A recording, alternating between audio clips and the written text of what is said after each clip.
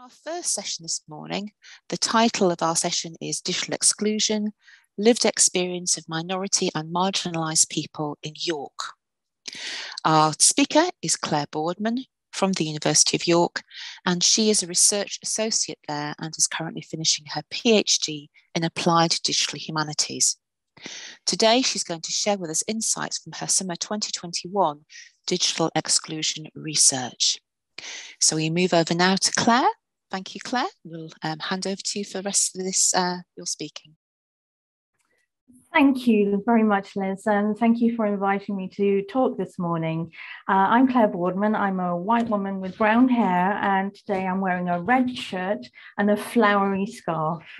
And I'm just going to start my talk in true tradition with a mini caveat. I just wanted to let you know that this work was not undertaken within the context of collections or indeed the cultural sector at all. It was actually commissioned to support the development of a local authority digital strategy.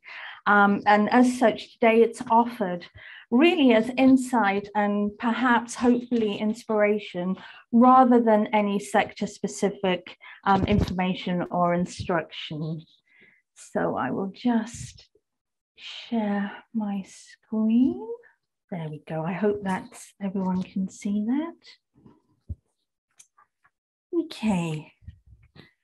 So from the early weeks of the first lockdown in March 2020, the extent of the digital exclusion in the UK, the so-called digital divide, became apparent and impossible to ignore. During this time, on behalf of the University of York's Directorate of Research and Enterprise and Screen Industries Growth Network, I was able to supplement my PhD research with a targeted deep dive study of the lived experience of digital exclusion in the city of York. This focused on 6 ethnic minority and marginalised communities who had participated in or were otherwise associated with my PhD research, including York's Islamic traveller, homeless, refugee, and socially and economically disadvantaged communities. I interviewed community leaders, mentors, and members of the communities to better understand the lived experience, issues, and requirements of the communities they served.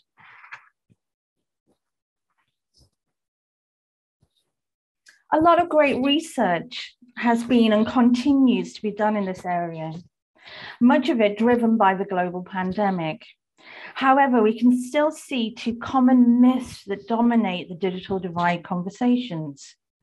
The first is a myth that digital exclusion is a generational issue, mainly impacting older people, and further an issue that will naturally resolve itself over time. Because of the second myth, that younger generations are all digital natives, but actually in my study, I found that while excellent with mobile devices and apps, many young people struggle to use PCs, to successfully store and retrieve files, and grasp common applications such as Microsoft Office, resulting in many leaving school without digital skills needed for employment or in further and higher education. What quickly became apparent to me was how simplistic both this understanding and the solutions driven by it are, particularly within the context of minority and marginalised communities, which I'll discuss further now via 5 interrelated key themes to come out of this work. First, a little scene setting. To determine the overall scale and scope of the digital exclusion, sorry, I'm just wondering if you can see that clearly. Within the boundaries of this study, all participants were asked the same opening question: how would you define the digital divide? While all participants defined the digital divide as a form of access deficit, which often but not always or indeed explicitly referred to online access, their use of diverse terms such as exclusion, difficulty, deprivation, demonstrated, perhaps unconsciously, how broad and multifaceted the nature and impact of the digital divide is. There was also a clear recognition from the participants that while overall affordability was a recurring theme, a situation exasperated in a city like York, there is no single underlying cause for digital exclusion, nor is there a direct link between specific issues and specific ethnic minority or marginalized communities, which contain a variety of digital skills and needs.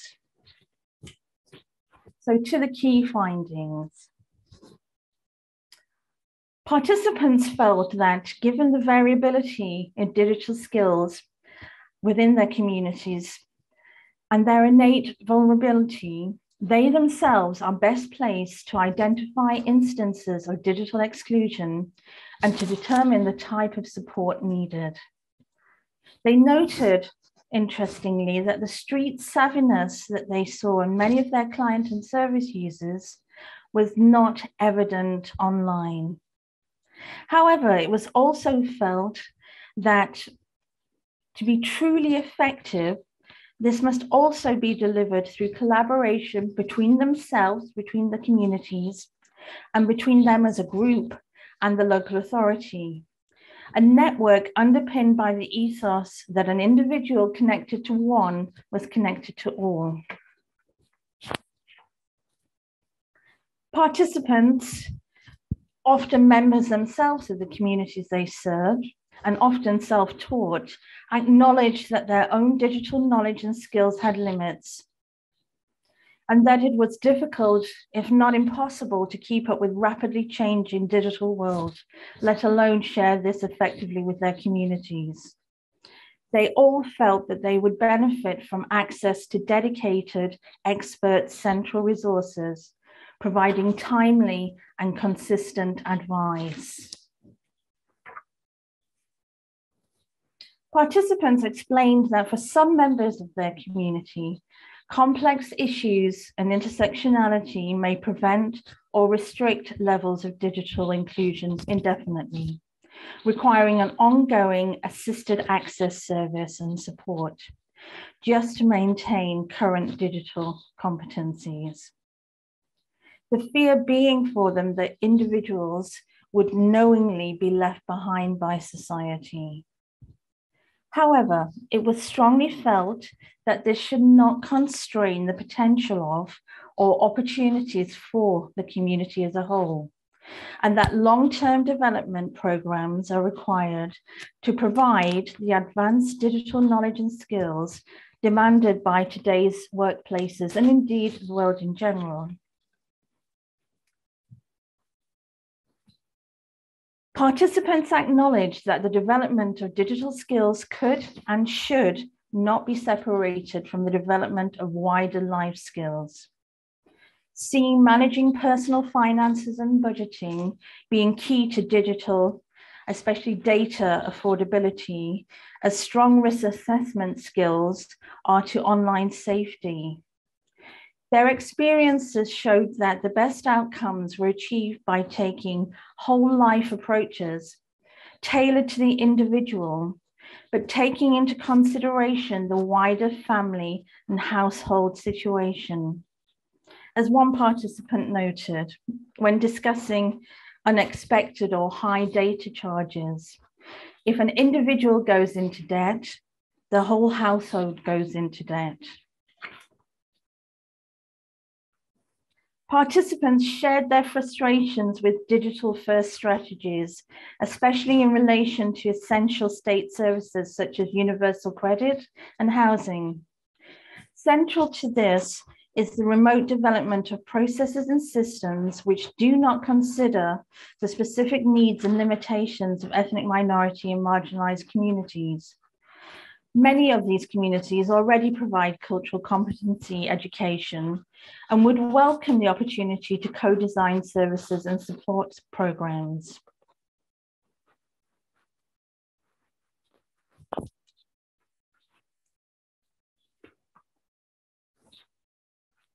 Turning now to briefly consider solutions rather than issues. What came out strongly from this study was the absolute determination to change the situation. And as communities accustomed to not being the primary target audience, fully expecting that the change would need to come from within and be led by themselves. Many grassroots initiatives to counter digital exclusion were developed and launched in York over the last couple of years, and I'd like to quickly introduce 3 here. Launched just last week, the Public Living Room. This was launched by the York Travellers Trust, based on the Public Living Room movement from the International Camarados movement. Basically, it's based on mutual aid. It's, as its founder described it, they're human spaces for folk to be alongside each other during the good times and the tough. They are places to meet new people, have a chat, a cuppa with no agendas, outcomes, a place where you have permission to be rubbish. It's amazing what happens when you come in without the intention of trying to fix people. People often have the answers themselves. And here, in terms of digital inclusion, that's exactly what has been encouraged. No pressure, you can come in, spend all day in the Public Living Room, but they do provide laptops, and they also provide support to access online, and they also provide private rooms if you need to take Zoom calls, etc. The next initiative is by an organisation called Restore. Founded in 2010, Restore's primary aim is to provide accommodation and support for individuals experiencing homelessness in the City of York for whatever reason, and today provides accommodation and support for 39 adults in 11 properties. However, the attitude, approach, and outcomes of Restore set their initiative apart. Taking a person-centered approach, starting from whatever point in life each individual is at, Restore's aim goes significantly further than their residents' immediate safety and support, although that is vital. Recognizing a lack of positive social relationships and long-term social exclusion and isolation, stable community living and learning, including digital and other life employability skills, recreation and contribution creates the foundation for whole of life development of individuals, matched to their individual needs and at their individual pace, and continuing until individuals have the skills and confidence to live and work independently. And finally, one very close to my heart, the Digital Inclusion Labs. Digital Inclusion Labs are run by an organization called the Good Organization, which is a very appropriate name. And initially it sought to help homeless community during the pandemic by offering practical resources ranging from solar-powered backpacks, allowing rough sleepers to recharge their phones, through to the provision of mobile devices, software, and basic IT training. However, the initiative has grown, and it now provides a supportive environment where people with lived experience of homelessness can acquire a variety of skills and knowledge related to digital systems, from basic foundation level computer literacy to app development, coding, and the application of proximity-based technology. So just to finish up, just some key takeaways from this talk.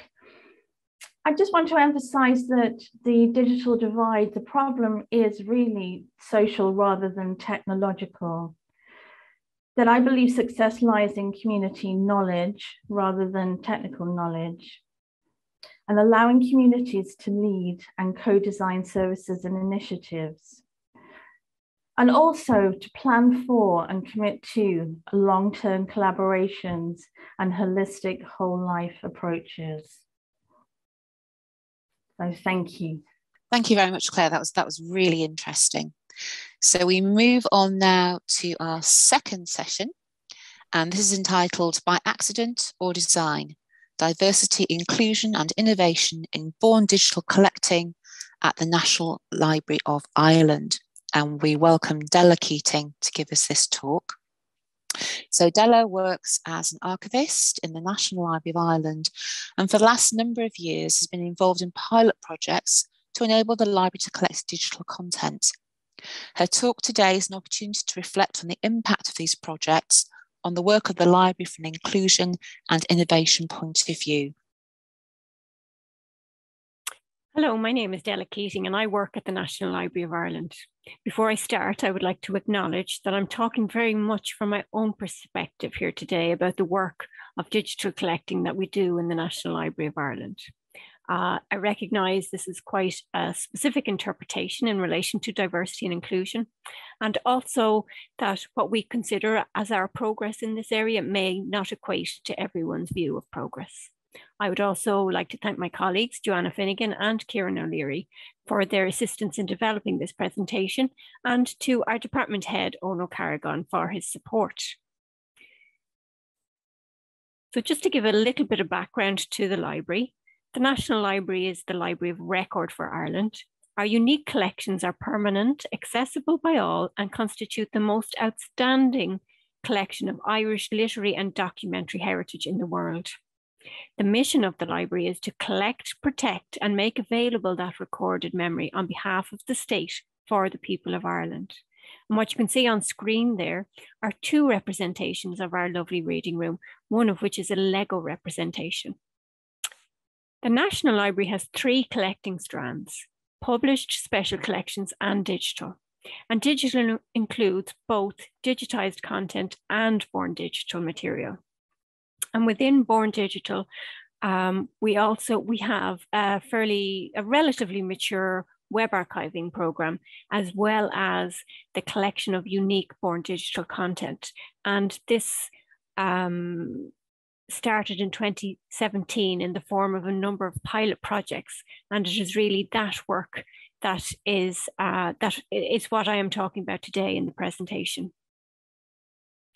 So today's presentation is an opportunity, I suppose, 5 years on, for us to reflect on that collection of unique Born Digital content, and has led to the title of today's presentation, where I want to explore how collecting digital has opened the door to inclusion and innovation on a number of different fronts. So you can see those fronts highlighted there. So one is it has led to more diverse and inclusive collections. The other is the impact on the way we work on those collections. And finally, how it has led to the development of new forms of engagement. And this analysis is framed very much against a backdrop of a governmental initiative through our parent department in relation to gender equality a number of years ago now. Various National Library diversity and inclusion initiatives over the last number of years, and also the 2022 iteration of the National Library strategy, which is moving towards embedding diversity and inclusion across a number of areas. And I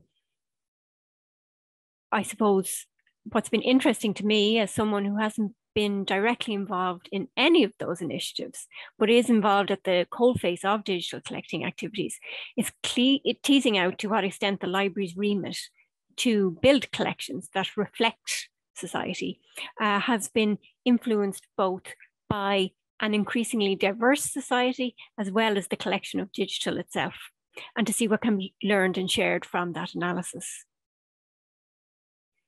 So I suppose as a national library, we're very aware that we do not operate in splendid isolation. Over the last 25 years, Irish society, by any measure, has become increasingly diverse. And it is this change, alongside the advent of digital, that has provided us with opportunities for inclusion and innovation in our work. And what you can see on screen there is a screenshot from one of our web archive collections, and it represents most but not all of the languages that information in relation to COVID-19 had to be translated into in order to reach the various communities it needed to reach. So at a policy level, these changes are visible. An examination of the 2022 collection development policy, which is due for publication later this year, reflects a shift from viewing our role as impartial actors in collection development to a more active role to represent Ireland in all its diversity. There's also an acknowledgement that some communities are underrepresented in our collections and reference to involving these communities more in the choices that we make. So from a policy point of view, it's also important to reference the role of the Diversity and Inclusion Committee, which was set up in 2018. It's cross-organisational, it's chaired by the director of the library, and it is board accountable. And in terms of practice, I also wanted to refer specifically to the important role web archiving has played in helping us transition from a collecting physical only model to something different. And I'm specifically not saying transitioning to a digital model here. And this is because web archiving itself is at times a very reactive activity, requiring quick action and responsiveness to emerging events. Where previously decisions in relation to collection development could be considered from a number of different angles in terms of current and future implications, decisions in relation to web archiving challenged this model and helped us pivot from ponderous consideration to a model where at times there is a need to document the now and to make the decision now.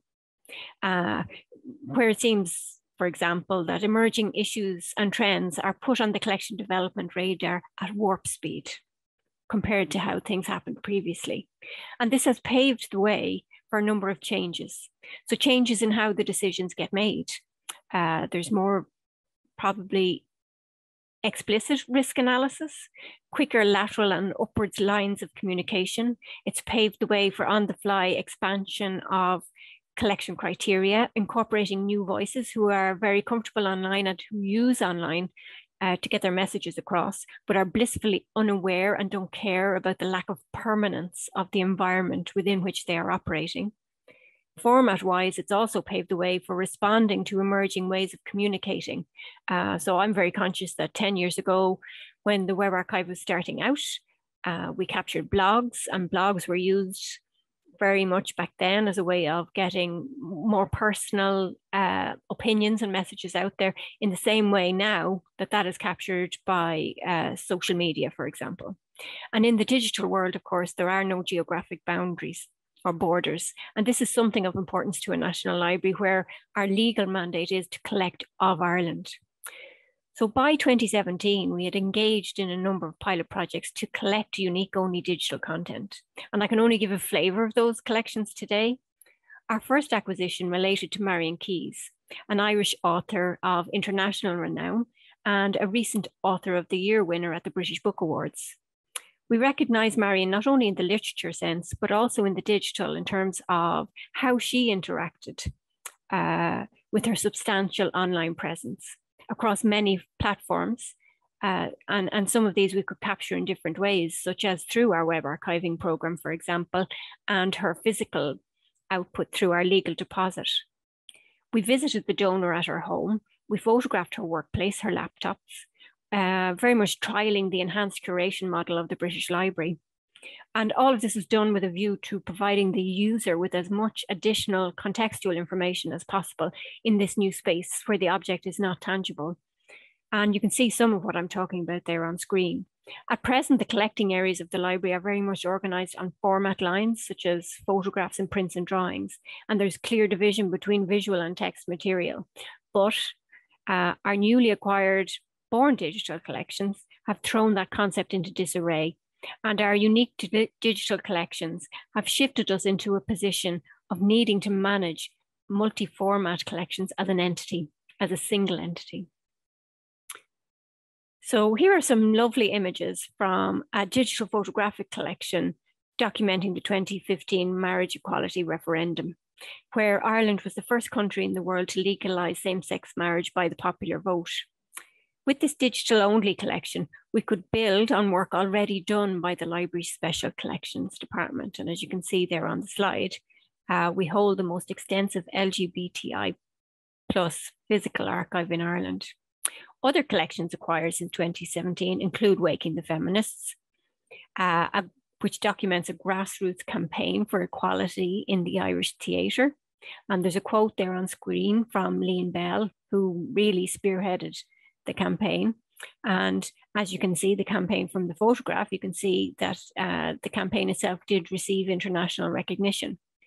We've also acquired a collection called Census of the Heart. And this collection contains English and Irish language spreadsheets containing survey data that in the year of the 2016 census, so we had a state census in 2016, and running to parallel to this, this survey was conducted asking people more about their emotional responses rather than the clinical hard research data of the census. So their responses to issues such as homelessness and health and so on. So from where we stand, looking back over those collections there, the barriers to inclusion are constantly being rattled, and the notion of what constitutes a collection was and is constantly being challenged. But collecting digital has also impacted on how we work. After a few failed attempts at getting the collection of digital up and running, the library made a conscious decision in 2015 to set up a department devoted to developing, managing and preserving the National Library's digital collections, both born digital and digitised. And the makeup of this department was different to other library teams. For example, the hiring of software developers had started prior to 2017.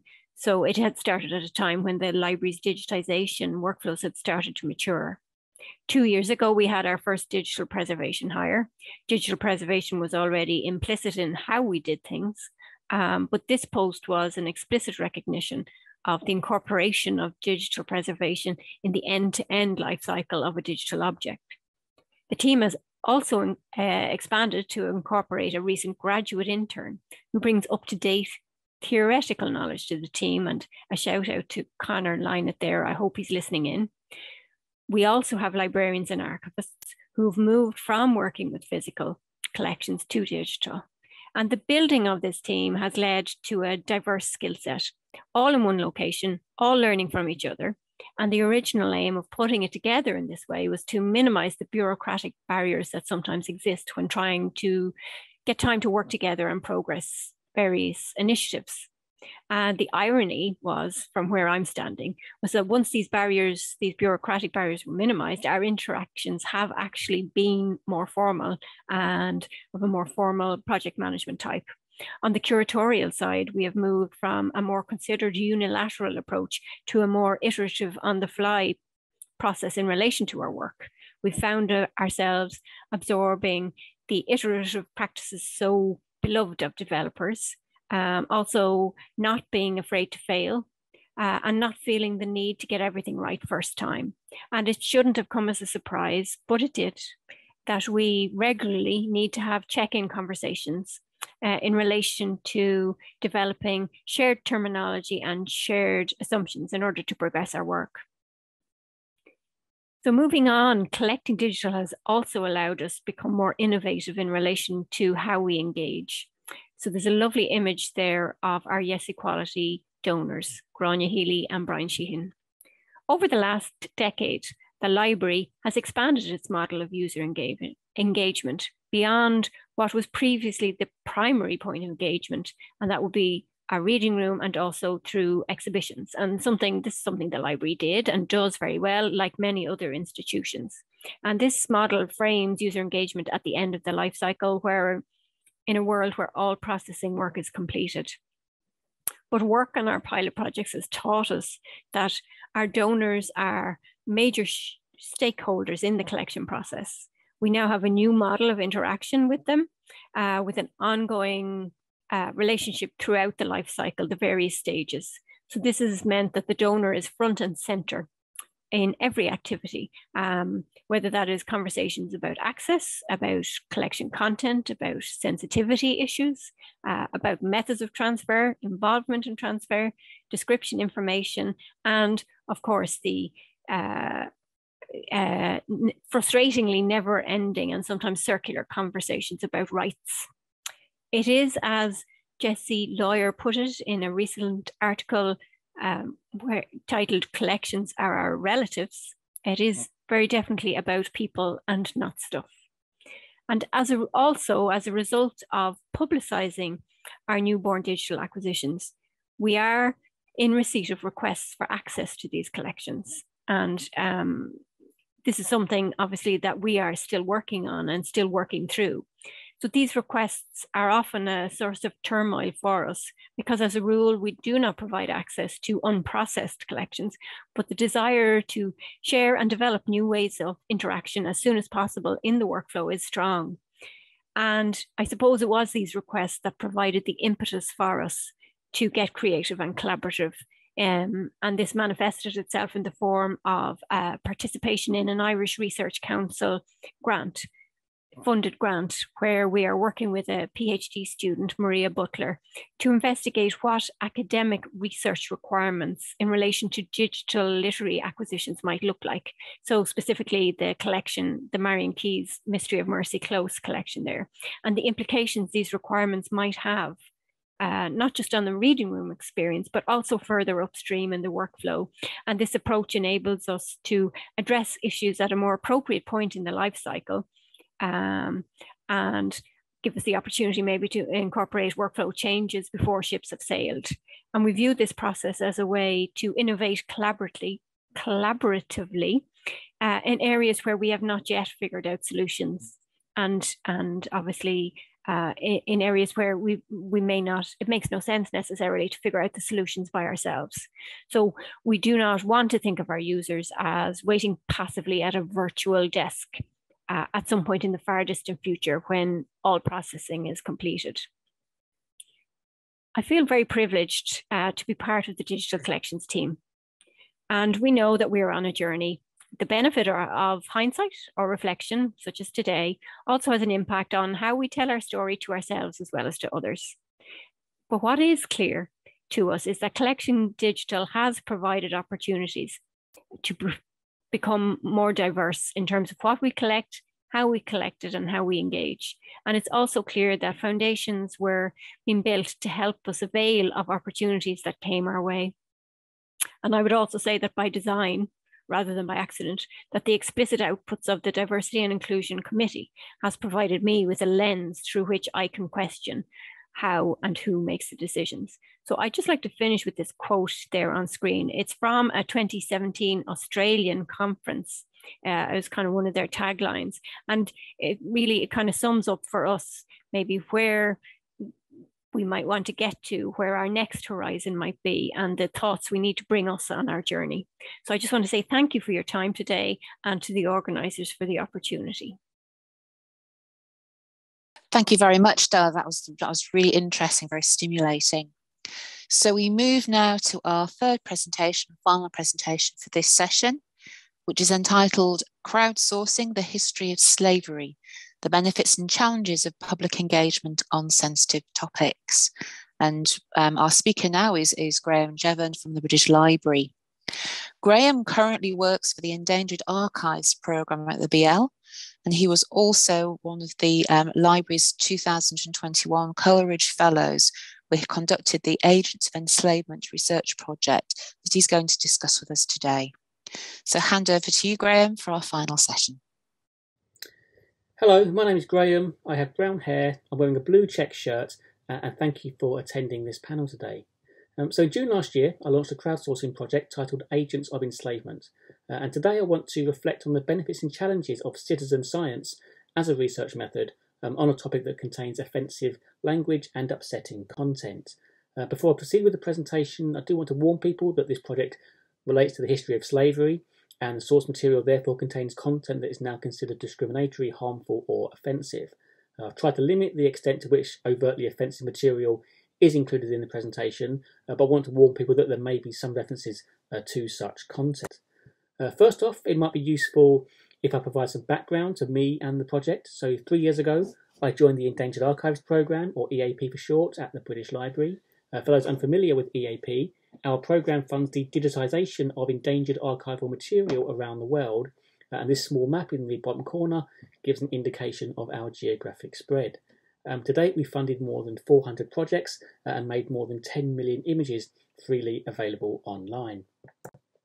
Now, the very first project that I worked on in 2018 was a collection of newspapers digitised in Barbados by the Barbados Archives Department, which you can see here. And it's very apparent that these late 18th and early 19th century newspapers contained a wealth of information about the history of slavery, and there have been a number of attempts to engage with this content. The Barbados Archives themselves run a workshop with local people, which you can see here, but I felt there was an opportunity to use digital methods to open up these newspapers to research and interrogation, and thankfully I was awarded a short research fellowship that gave me the freedom to start doing this. I should say that my background as a researcher has been to use non-digital methods, but I recently completed a postgraduate data science degree, and this project was really the first opportunity to put these skills to use in a research context. The main thrust of my work during the fellowship was to use crowdsourcing as a means of creating data sets for analysis.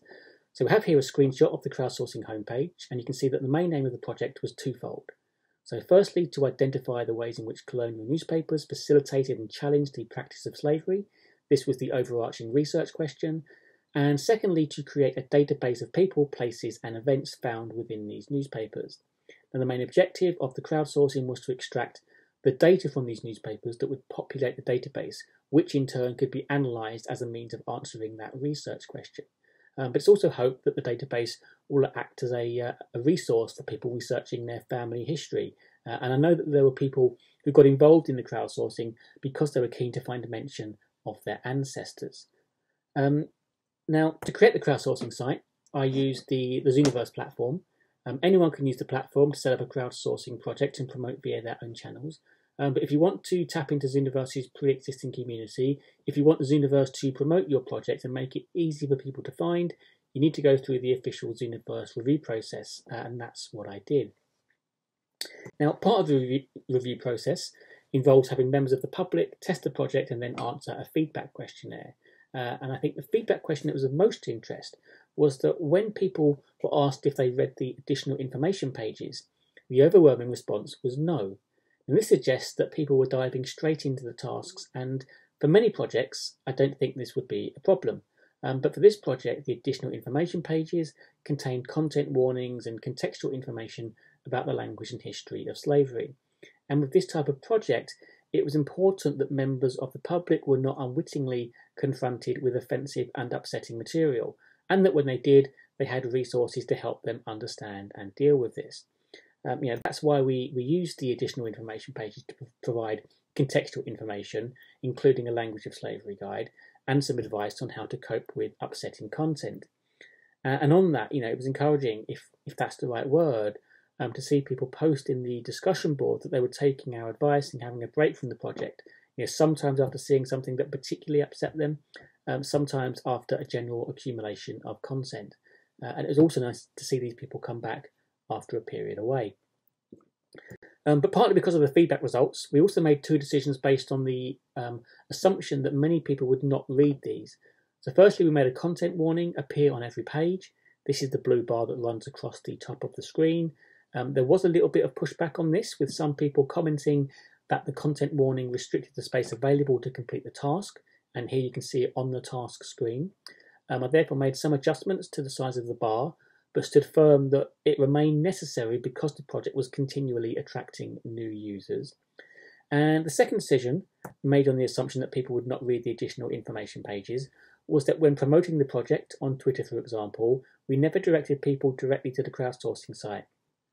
This is completely counter to what we might ordinarily do, but we chose to direct people to a blog post about the project.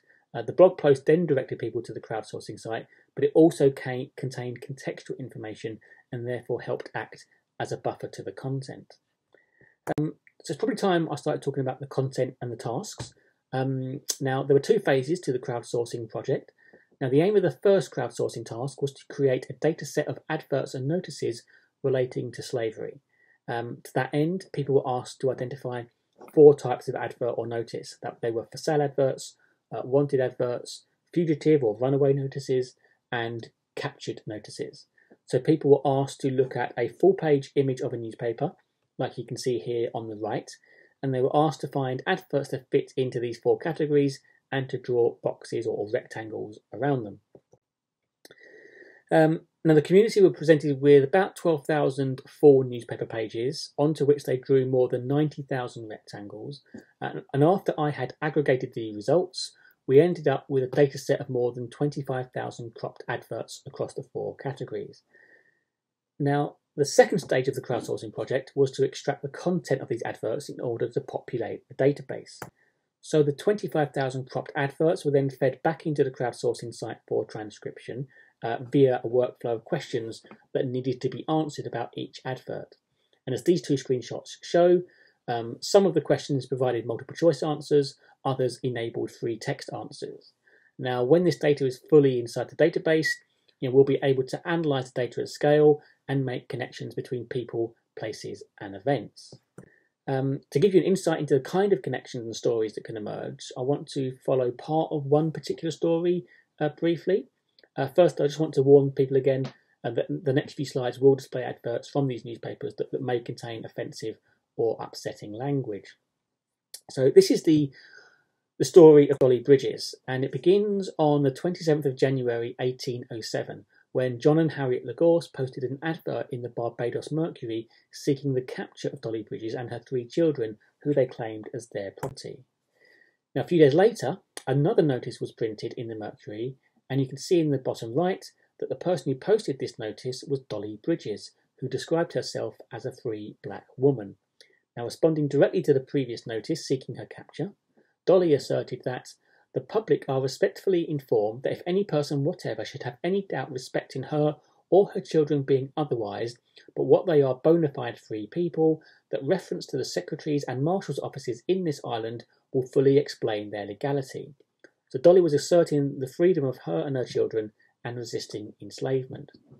And this altercation appears even more striking when you go to the full-page image and see the 2 notices side by side. A reprint of the Lagorce's claim to Dolly Bridges in the right column and Dolly Bridges' rebuttal on the left. A few months later, the Lagorces posted a marginally revised version of the same advert, which suggests that their first attempt to claim ownership of Dolly had failed. And again, in the next edition, Dolly rebutted their claim immediately. This time she challenged them to take her to court.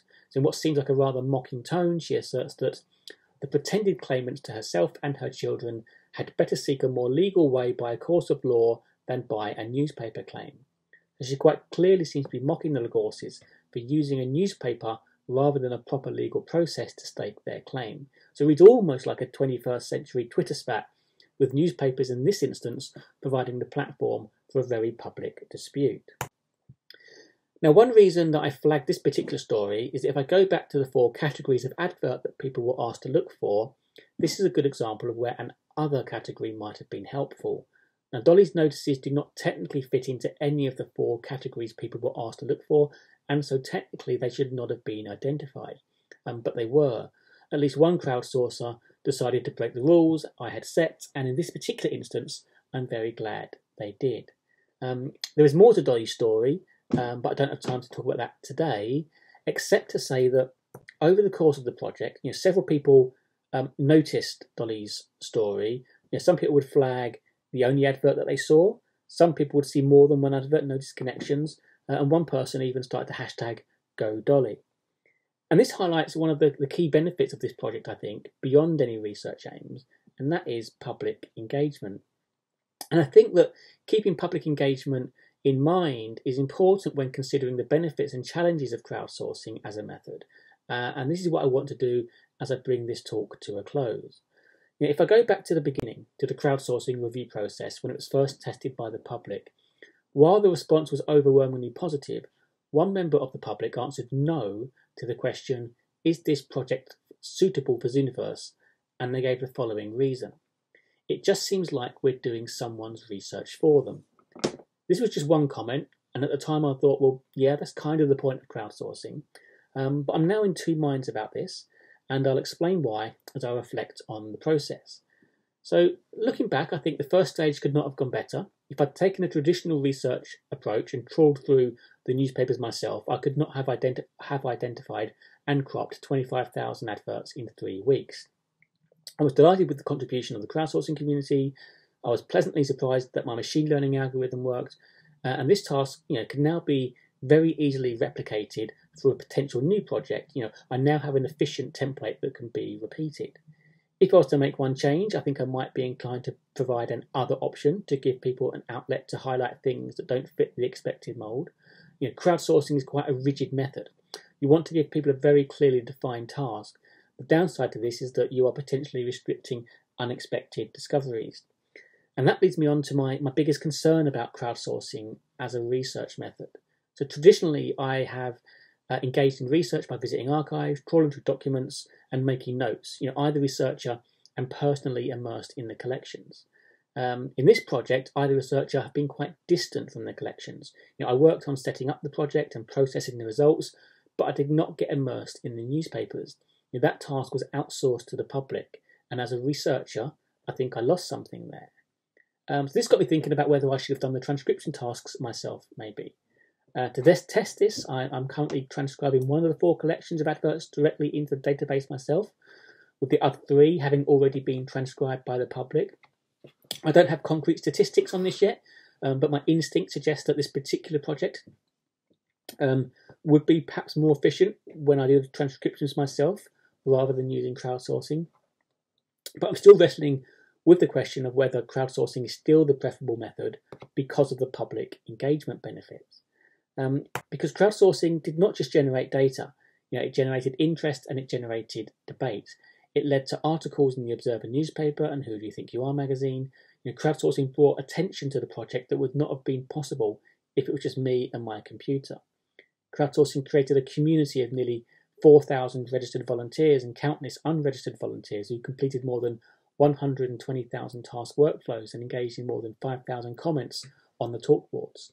The method of crowdsourcing connected people to these collections, allowed people to interact with them and immerse themselves in the history. And this would not have otherwise happened. The newspapers have been available online for 2 to 3 years, but have not been viewed anywhere near as much as they have in the last few months. And so on reflection, it might have been selfish of me to deny people this opportunity by hogging the research process to myself. And this fact is brought home when I reflect on some of the comments that people made in the discussion board. For different reasons, people expressed their interest in the project when it launched. In the bottom left, a lecturer tweeted about using it as an archival training tool for students. On the right-hand side of the slide, a lady was hoping to find information about her ancestors. Some people were just grateful for the opportunity to help uncover the hidden stories of people who had been oppressed. And despite the serious nature of the topic, people had fun with the project. They enjoyed getting lost in other articles and not simply limiting their reading to the task itself. People had fun trying to decipher this coded advertisement on the left. And several users found this 1819 article about a smallpox epidemic and the need to vaccinate all persons very topical. But these were transgressions. And while people had fun with these little asides, the community were conscientious and thorough in completing the tasks and engaged empathetically with the content. At times, people found it hard, and these 2 comments on the left both came from people who felt the need to take a break from the project. But as I think I mentioned earlier, these people came back. But it was heartening to know that people really felt like they were doing something worthy. And the quote in the bottom right is just one example of someone who said they felt proud to be helping. And it's comments like this that reassure me that crowdsourcing was the right way to go with this project, or at least for part of this project, because having other people do my research for me did at times make the project more efficient.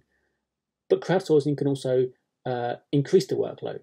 But that doesn't necessarily mean it shouldn't be done, because central to any crowdsourcing project, I think, should be the question, what is the crowd getting out of this project? And with that thought, I'd like to finish. Thank you.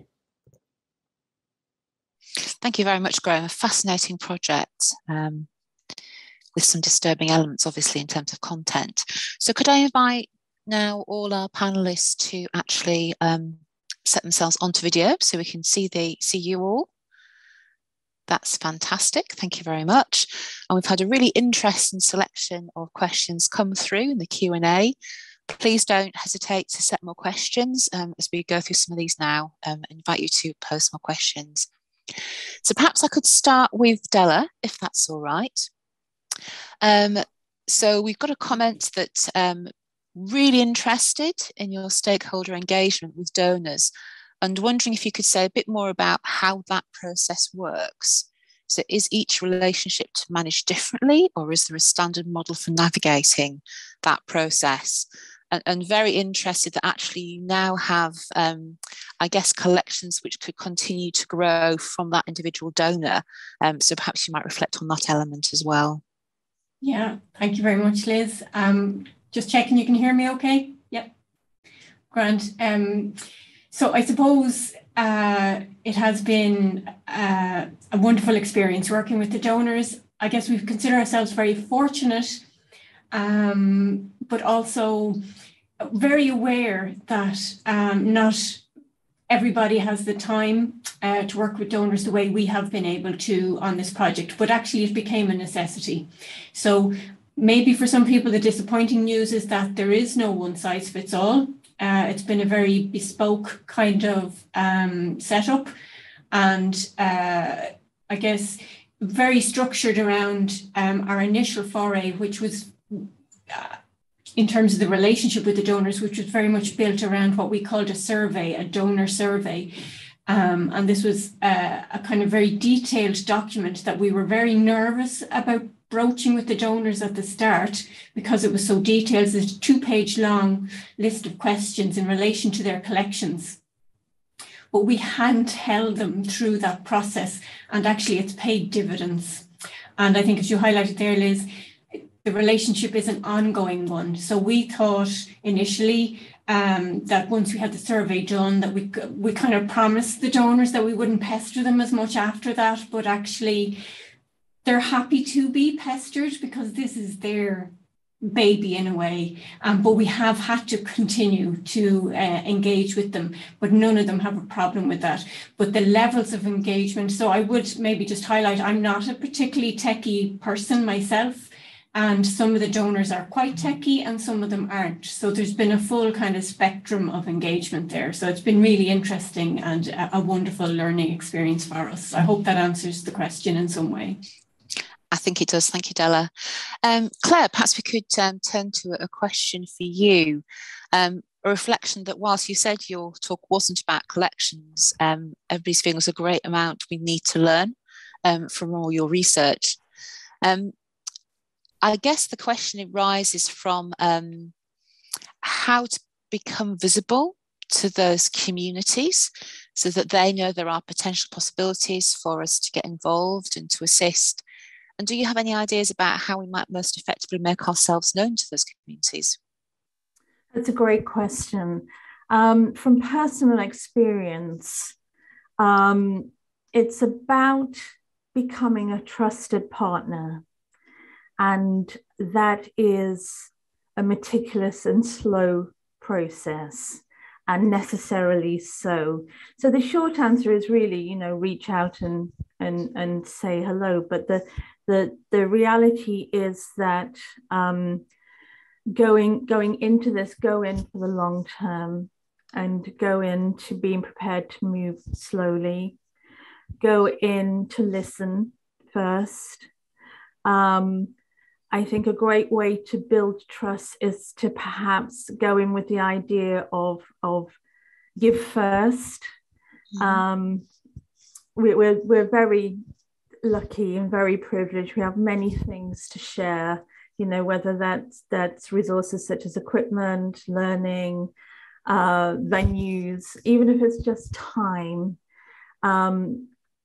So do reach out. In my experience, all the communities that I've worked with have been very, very happy to hear from people.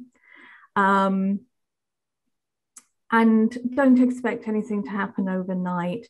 But I will say that once you are a trusted partner and a trusted ally, that is enduring. And also you will realize how many underground networks there are, and how these communities are interrelated and work very closely with each other, and you will be known very quickly. Thank you. Question for you, Graham. around how accessible is your data now to perhaps other researchers who might want to use it to pose other questions? Is this now a reusable data set, or is it really bounded within the areas that you're particularly researching? So it will be. So it's not available yet. It still needs to be work done on it. But I mean, that's one of the key things about Zooniverse. So if you do have a Zooniverse project, one of the requirements is that you make the data that comes out of that project, the crowd community create, that is open access. So yes, at some point the data will be made available in a raw sense, so people can just start working with the data as it came out of Zooniverse, but also in a curated sense, where I'm cleaning the data and putting it into database, so people can hopefully get into that data at a level that's suitable for them, right at the beginning, or sort of curated versions. But not yet, but definitely will be. Fantastic, thank you.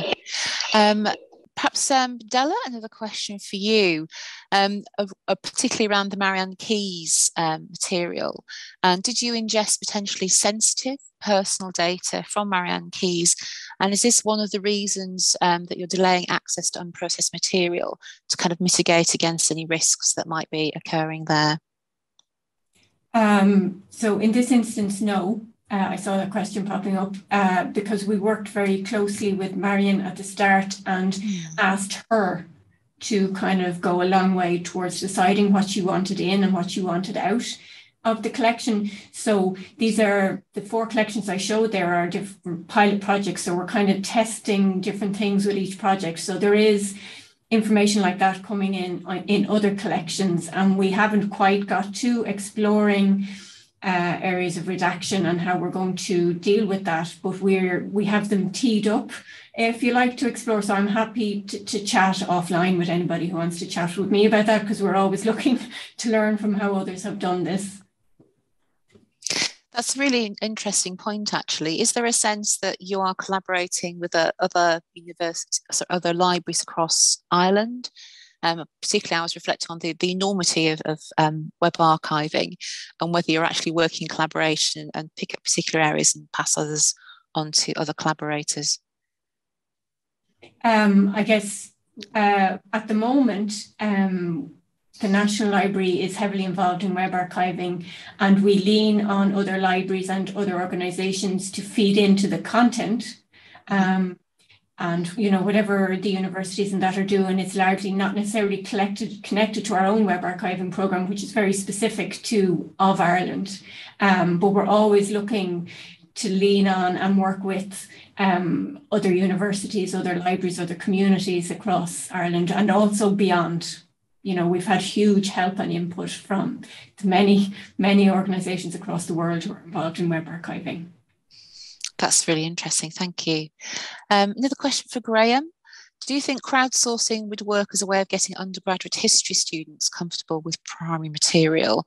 And if so, why? And if not, why not? Yes, I think it would. And yeah, there was that example, I think, in Twitter where someone's used that, and I've had other examples where people have mentioned to me about using crowdsourcing for their undergraduate students. So I know that people are interested in that.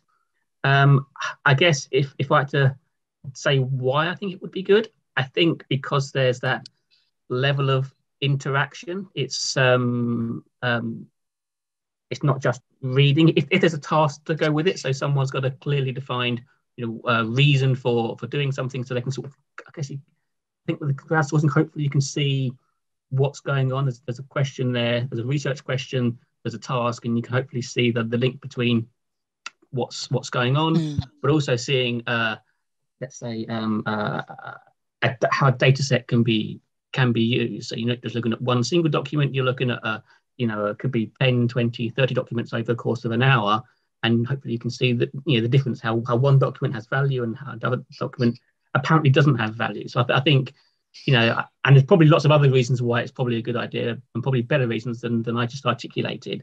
But yes, I certainly think that the crowdsourcing as a means of interaction and in a way a means of control, because a Zooniverse project, for example, so mine was a very public project, but with Zooniverse you could just use their site and not make it public, So you basically just give it to anyone that has access to the URL. So you could sort of contain classroom environment where you use that platform as a way of sharing material and presenting it randomly to people and seeing what they come up with. So yeah, I think it could be a good tool for that purpose. Yeah, and I think to a degree that relates to another question that's come up, which is around your decision to actually pursue data science. And I guess from my perspective, looking at it, I think it would be a great way of actually encouraging history students to think about new research methods, data science. But what prompted you personally to take that decision to actually move to that data science course? I guess, I mean, partly it was, so I've been interested a while of moving to sort of digital methods because I'm working in a sort of digital archive. There's lots of digital things that need doing. So not just from a research perspective, but just from a general day-to-day archival practice, just things that take a long time that could be quicker if you automate that process. And so some of the things that I did in the course, for the project, for example, was just a way of, one of my particular problems in work was generating archival references, catalogue references for a large data of a large data set, a large collection. It could take days in Excel. Then I created this sort of little Python program that did it in a few seconds. So really, actually, starting point for wanting to do that was just to make my life easier in the workplace. But also, I sit quite closely with the digital scholarship team at the British Library, and there's always hearing about new things that are happening and new methods and new and exciting ways of interacting with collections and presenting it to communities and so on. And so all of those kind of things. It just it was good to try and be more involved in that and to start contributing to that and sort of understanding where archives are heading, because a lot of material is either being digitized or, as we mentioned today, born digital as well. So sort of moving forward with where archival collecting is going and making things accessible as you sort of heard from Claire's presentation as well. Thank you. Della, perhaps another question for you. We've got a query about, could you expand on how you handle language barriers in your engagement?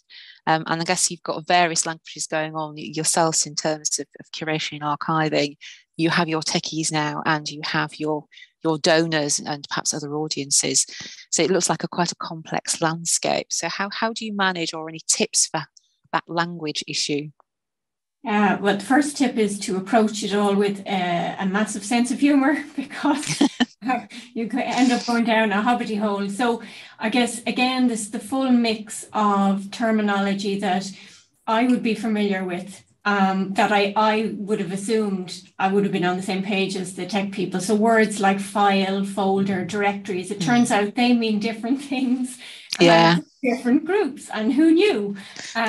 So there's that. And then there's the more technical terms that obviously we have to take on board, as a result of the work, which is all great. And you feel like you're learning something. So that's like your digital primitives and your derivatives and all that sort of thing. So we were very explicit. We once we realized there was a barrier there, we were very explicit and said, we have to devote time explicitly to this. So kind of press pause on the work that we were doing and figured all that stuff out before we could proceed. And it's obviously built into the documentation now to help us, so that, it's a reference point really. And, I remember one of my colleagues sending me, there's a pop song by the group The Primitives, so these are the ways that you get a bit innovative, and these are the ways these things stick in your head, but it has been very explicit.